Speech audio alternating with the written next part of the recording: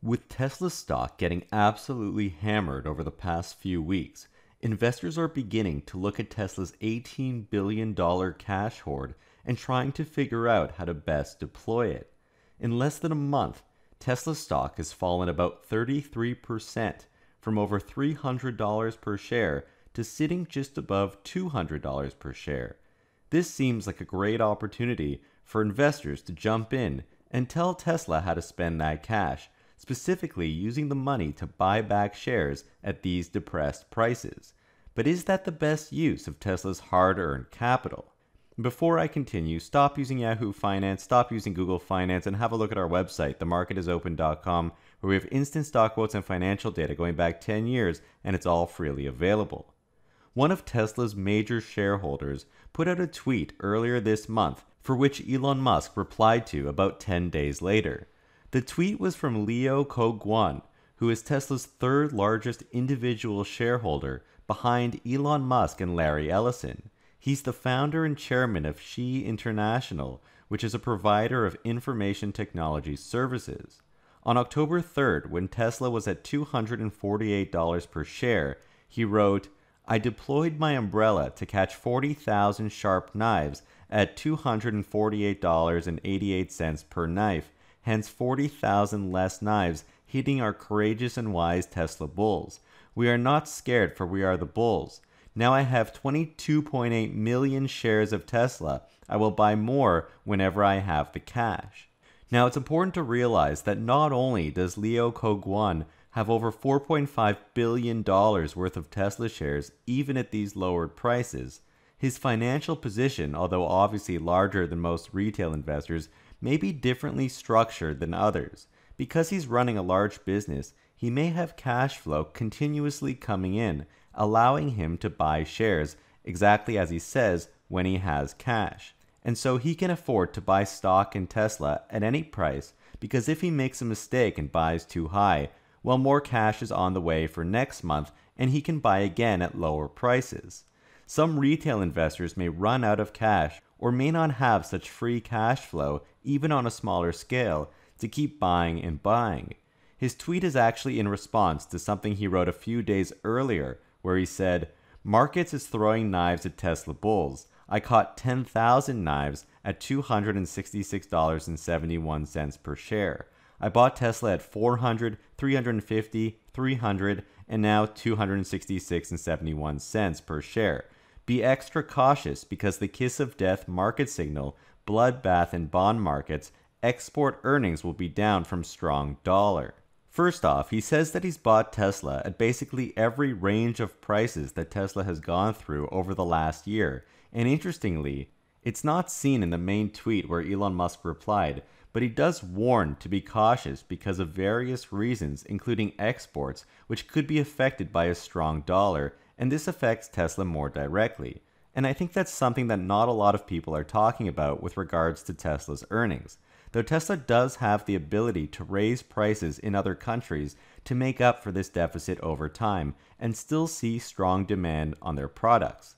It's also good to see Leo Kogwan's confidence in Tesla stock, which may be something that the bulls need to hear after Tesla got trounced by the market.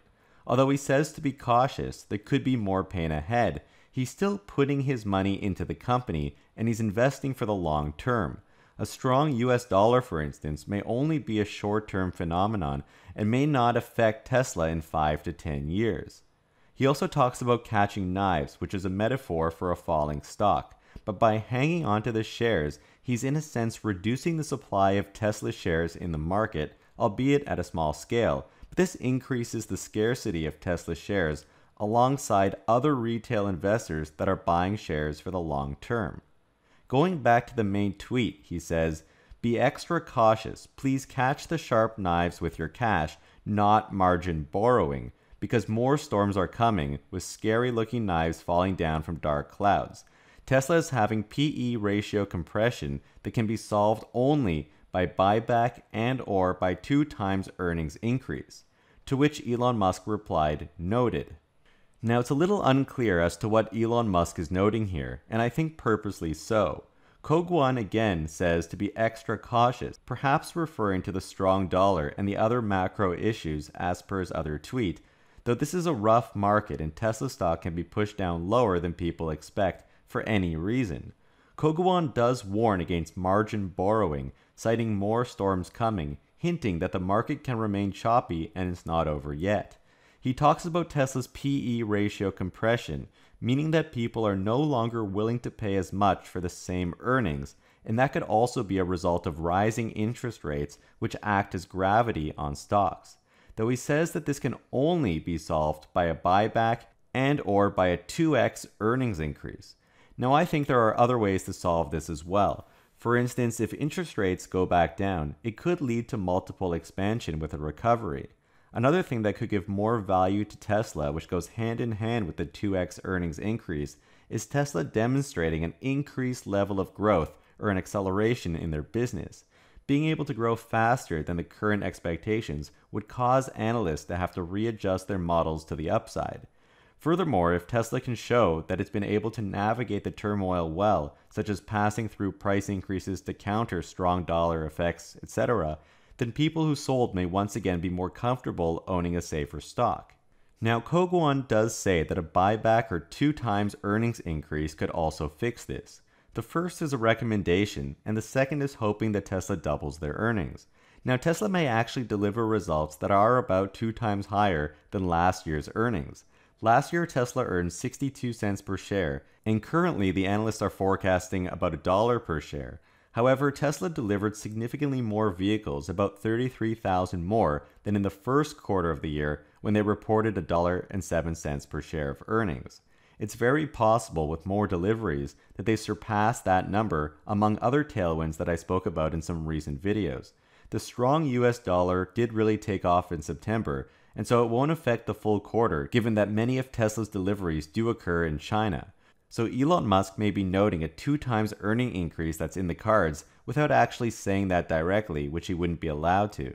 Even then, it may not change the trajectory of the stock since new developments have occurred after the end of the September quarter, and investors are always looking towards the future and not the past. So if Tesla gives any hint about the coming quarter's production, supply, or demand, that forecast or just positive words from the company may have more of an effect on the stock than beating last quarter's estimates. A buyback is also interesting but perhaps questionable since 100% of Tesla's cash makes up less than 3% of the company's market cap. If they took a large chunk of their money, say $5 billion of cash, and used it to buy back stock, they would only be able to shrink Tesla's share base by about 0.7%. For reference, the stock fell over 7% on Friday in one day, wiping out over $45 billion of value.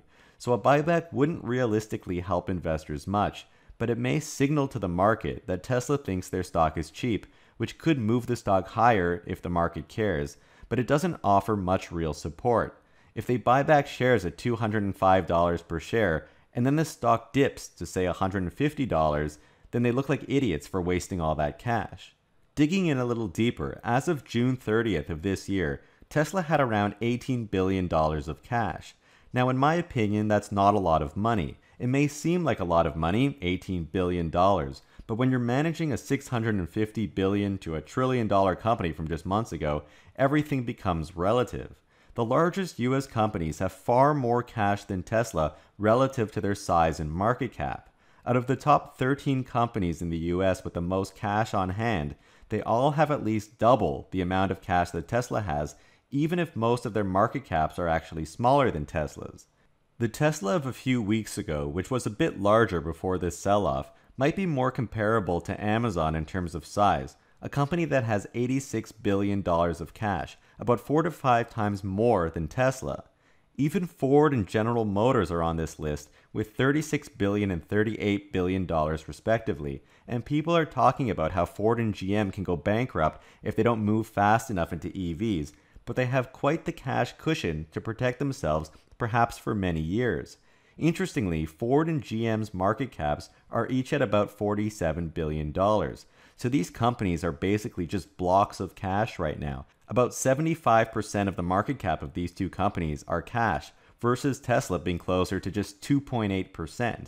If anything, GM should do a massive buyback and spend all of their money buying back stock. Or should they? It's also important to understand that all of these companies, especially in the automotive sector, have massive expenses. One way to think about a business is similar to an individual. If you lose your job, the income stops coming in, but most of the expenses continue. It's usually prudent, if possible, to create a buffer of cash so that even in bad times, maybe in really bad times, you can last through them in order to survive and perhaps come out even stronger on the other side. So having a cash pile is very important in case of a black swan event or prolonged downturn, even if right now you think the cash will never be used and is just sitting idle. Now, Tesla plays in a very difficult and competitive landscape, and huge sums of capital are needed for making cars. In the last quarter alone, Tesla made $16 billion in revenue, but it had to spend almost $13 billion in order to accomplish that. And that's just expenses in a 3-month period. We're sort of excluding the $3 billion that it also invested into the business in the first half of the year. But if for whatever reason this revenue stops coming in or gets hit dramatically, even if it's a short-term thing, having a cash cushion is the difference between keeping the business alive and not. And we've actually seen these life or death situations for the company multiple times in the last few years, and even since Tesla's inception. Not being able to get the new Model 3 technology rolled out fast enough to start scaling deliveries. Or more recently, Tesla just built 2 massive and expensive factories in Berlin and Austin, and it's imperative that these ramp up quickly. What about the pandemic, which shut down the entire economy? Tesla wasn't even allowed to operate during this time.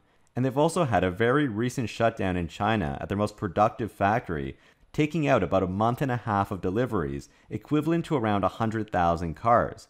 While Tesla is more diversified now with gigafactories in multiple geographical locations that can directly and indirectly support each other and the company as a whole, still anything can happen. If Tesla builds 100,000 cars and it for whatever reason isn't allowed to ship or deliver them, they've spent a ton of money and have no revenue. Or even just a smaller set of losses for a prolonged period of time, say a deep recession that may affect the company, enough cash should always be there to support the business through bad times, just in case these things stay negative for a bit longer than expected. I think that Tesla is still in its early innings and they want to get to 20 million cars per year, which requires still a lot of investment and therefore a lot of risk to go with it. Every dollar spent needs to have a positive return, otherwise it's a loss. And this company will always be experiencing growing pains because they're creating and expanding a new industry that doesn't exist. Every time they secure enough batteries for this year's vehicles or energy numbers, there's always next year, which is even more ambitious. Therefore, the expenses keep getting larger and larger, and thus their cash buffer may actually need to grow with this increased risk. Tesla should be able to have plenty of wiggle room, and in a negative environment that narrows down.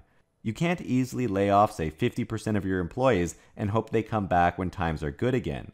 I think that Tesla is actually an extremely well-run company, especially from a financial perspective.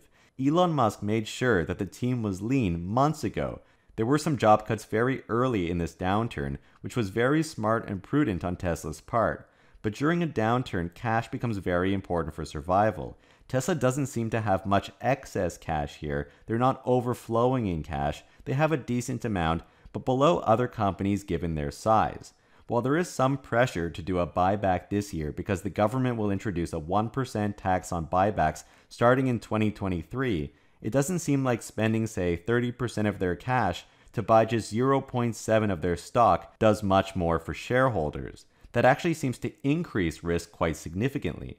The best thing to create value is to invest in the business, to make sure it comes out of the downturn much stronger than before. Keep in mind that when things get tough, Tesla's competitors will pull back on spending and on projects as well.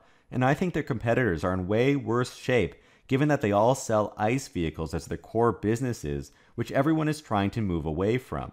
So I think the cash cushion should be there to basically allow Tesla to not have to pull back on their EV development efforts and their other future projects and keep investing for the long term, which will truly create value for shareholders.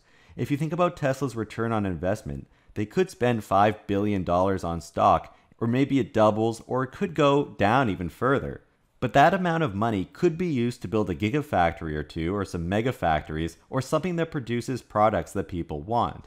Usually you do a buyback when you run out of good investment prospects. But just to give an idea of the power of Tesla's investment opportunities, currently their entire $640 billion company, and it was $1 trillion a month ago, is basically being valued off of 4 gigafactories. So really $5 billion can turn into a few hundred billion of value by investing in their technology and business expansion. Now, if you think Tesla stock is cheap, then individual investors can buy and hold on to the shares, and this in a sense eats up the available shares, just as Leo Kogwan stated that he was trying to do. Collectively, individual investors should actually have way more cash than Tesla. While it wouldn't be free, you likely can easily increase your Tesla holdings by 0.7% unless you own 20 million shares like Leo Kogwan, but that would effectively be a buyback without Tesla needing to step in and spend their own money, which may or may not be much needed in the near future depending on how things play out.